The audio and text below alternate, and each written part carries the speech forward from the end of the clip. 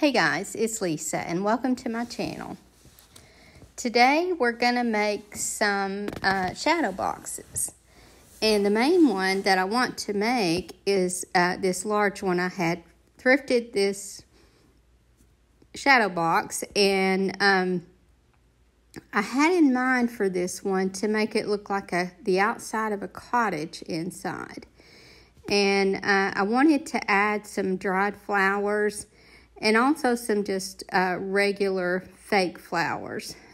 So what I wanted to do to this is, because it has that crushed velvet on the back, I thought about covering it with paper, but I want this stucco look. So I'm just layering some of this Dyke compound on it just to make it look like the outside of an old cottage.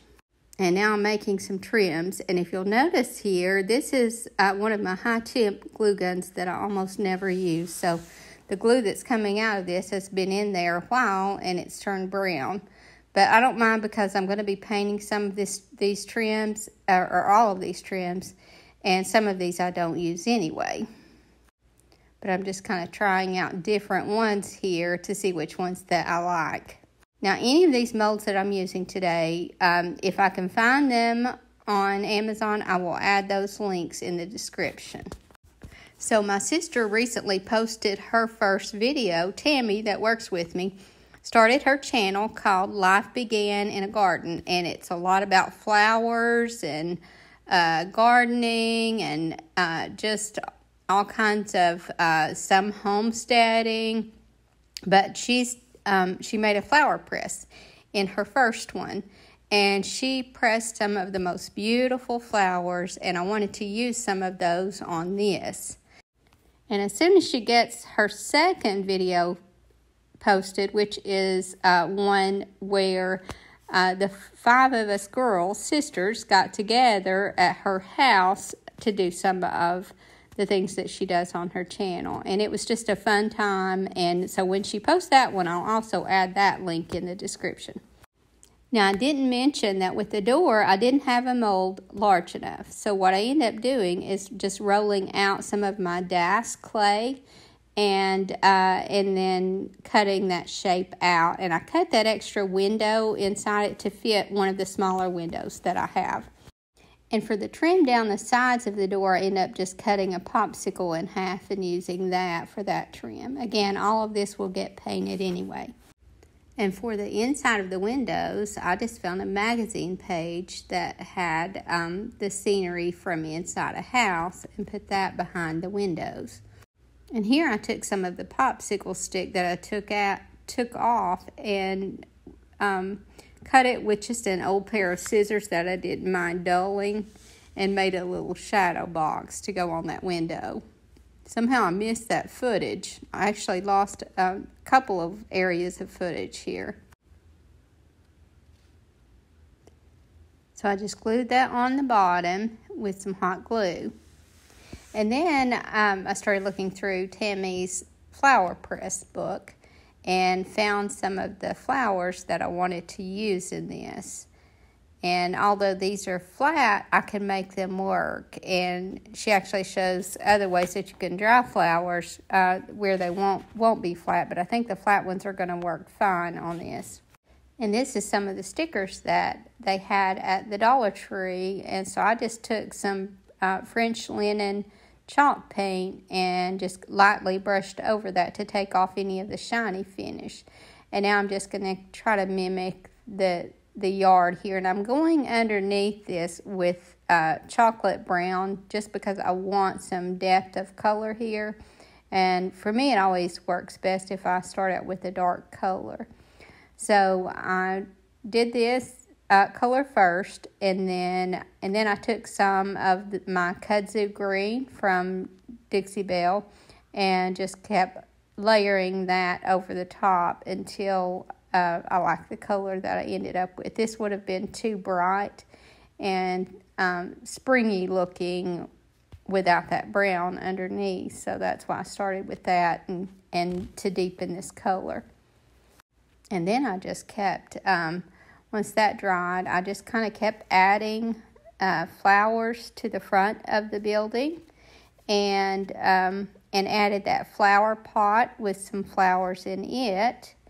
And I even glued some vine up around the house. And I don't know if I got it in this video, but I did put a piece of trim also at the top of the house.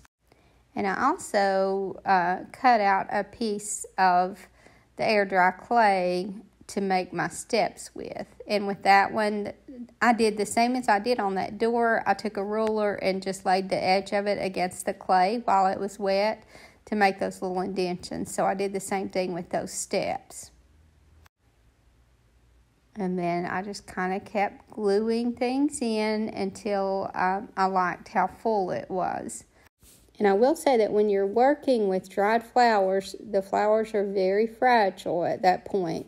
But once you get them glued on, the strength is in the glue, not the flower itself. So it's not a problem, especially with this being inside a shadow box.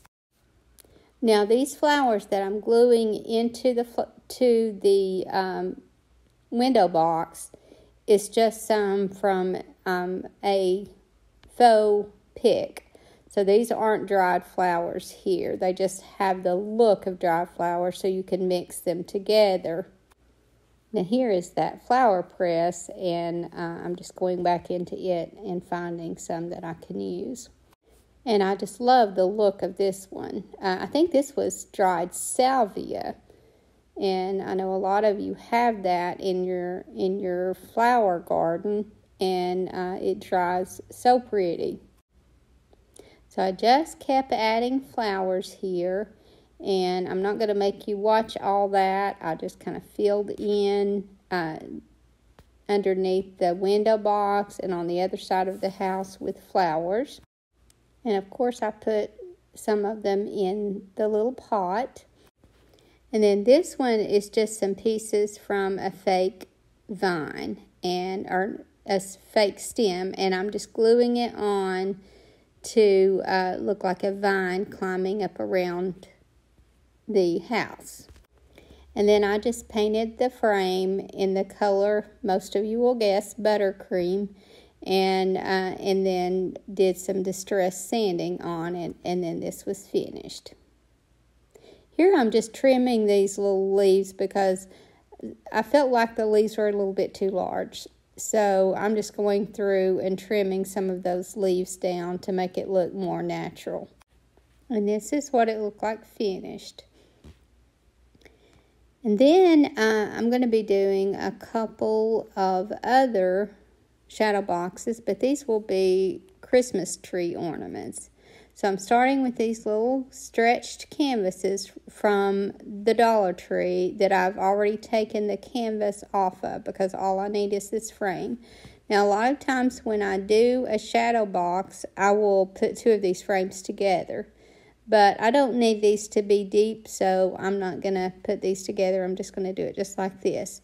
So what I did was put some cardboard on the back and added a hymnal page to the inside of it. So I just covered the front and the back. Actually, I think I covered the front and the back with the hymnal page. And then I stained my frame with some Van Dyke brown glaze because I didn't want that raw wood look. Now here I'm antiquing around the edges. But again, I end up adding a hymnal page also to the back of this so that the back of the ornament will look nice as well. So this one is going to be a nativity. And I'm starting out with two of the old style clothespins. And you can get these at the Dollar General, I think is where I got mine. But I stained just the head and neck area with that same Van Dyke brown glaze. And now I'm taking a strip of the warm and natural fabric just so that I can build a little bit of thickness to him. And I don't bother wrapping all the way down to the bottom. As a matter of fact, I didn't mention that I cut these off. I didn't want them as long as they were. So I cut one of them just a little bit shorter than the other so it can be Mary and the other one Joseph. And then for baby Jesus, all I need on it is a little wooden bead. And I'll just kind of build the body on it because I don't need there to be much. And these I'm just kind of figuring out as I go. It turns out that they're very easy to do. So just wrap a little bit of thickness around them. And then the fabrics that I end up using on this, I think I use a little bit of printed fabric, but also some tea towel that I've coffee stained. And then I like to rip those so that it gives it more of a natural look. But I wanted to put something printed underneath on this one. This one is going to be Mary, and I guess this will be her robe. But then and then I'll do the little shawl thing that goes around. I'm not sure what that's called, but I'll do it with the tea towel fabric that I've ripped. Again, these don't need to be perfect at all. This is something that is very forgiving. Just kind of wrap until you like the look that you have, and just hot glue when you feel like it. Like here, I felt like that bottom flared out too much, so I just added some hot glue inside and just kind of pinched it together because this part is going to be covered anyway, and I just needed that to not flare out so much. But if you guys haven't guessed by now, I really like doing shadow box ornaments. And I just think that they just add so much character to an ornament to have some dimension like that. So now here I am just trying to figure out how I want to wrap her shawl. And as you can see, just starting it there at the back of her head and just kind of wrapping one side around at a time works perfectly. And if you need it to stay off her face on the side, then just add you a little dab of glue on the side of that bead and to keep it from going down in front of her face. Now the song that's on this book page is called God is Here. And although I don't really know that song, I thought that was perfect because Jesus was born, God in the flesh. And I just thought that was really appropriate. So even though that title kind of got hidden in this, I cut the title out and put it, glued it to the top of this anyway. And that just kind of made it stand out more because I ended up antiquing around the edges of it. So it just kind of added a little bit more dimension also. And now I'm adding Joseph's robe. And this is just a fabric that I felt like would go well. And I think we have our ideas in our head about the kind of fabric that would have been used. I'm not sure this is it, but when I see this finished, it looks to me like Mary and Joseph, or the way I see them in my head. And now he needs his little headdress. And obviously I do his a little bit different. I fold it in a triangle, and then the center of the folded edge I glue just to the very top of his head so that he still has plenty of face showing. And then I bring that triangle down in the back and glue it, and then I wrap those sides around the back, if that makes sense. So here I've done that, and now I'm taking those sides and just kind of folding them somewhat to the back. You just kind of have to play with this. So I'm not wrapping the whole thing. I'm leaving some down on the sides. But that makes that little headdress, I think. Just make sure that when you pull that around the back, you also pull some down to the sides. And now I'm gluing a little bit beside his face so that it stays down against his face. And to me, that just looks like what his headdress should look like. And then I just tied a piece of jute twine around it and put it in a knot in the back and glued that down. And then I just wrapped my Jesus up. And what I did was take a little strip of that Warm and Natural and wrapped around the bead, glued onto the bottom of the bead and wrapped it around. And now I'm just kind of playing with this and getting him wrapped where I feel like he's the size that he needs to be. And this is super simple. Just wrap everything to the back because that part's not going to be showing. And then I just glued everything in place. So this is an ornament that you have maybe a little bit of time in. It really didn't take that long, but very little material in. And I hate that there's not enough ornaments with faith. So anytime that I can find a new design for that, then I do. I definitely want to have it in the store. And I decorate my tree with faith-related items. So this is one that I'll be adding to my tree this year. I always try to add a few to make my tree fuller and fuller because I remember the year that I first started doing that, I couldn't find anything hardly in the store. Either it was just too commercialized looking, it didn't look handmade at all, or I just couldn't find them anyway. And so I did my tree a couple years and just could not come up with enough. And then once I started making them, I went back to that, and I haven't had any problem. But I do like to make it fuller and fuller each year. Now I'm gluing the little title on here, and then I take some of the jute trim from the Dollar Tree and go around the frame because I didn't like those seams showing since they're kind of staggered seams. It's just not a pretty look.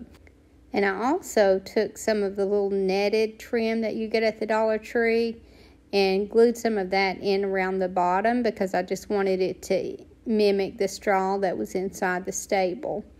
Now, in hindsight, I should have done that after I did the trim, but I just took my trim down the sides right up to it and kind of pushed it up underneath it some, and it worked out fine. And then I had a little plastic gold star that I put on the top of this. And then I added some jute string as the hanger. And I just glued that to both of the outer top corners. And here's where I added that song page to the back of this and antiqued around it. And I just love how this one turned out. I think that one like this is definitely going to have to go on my tree.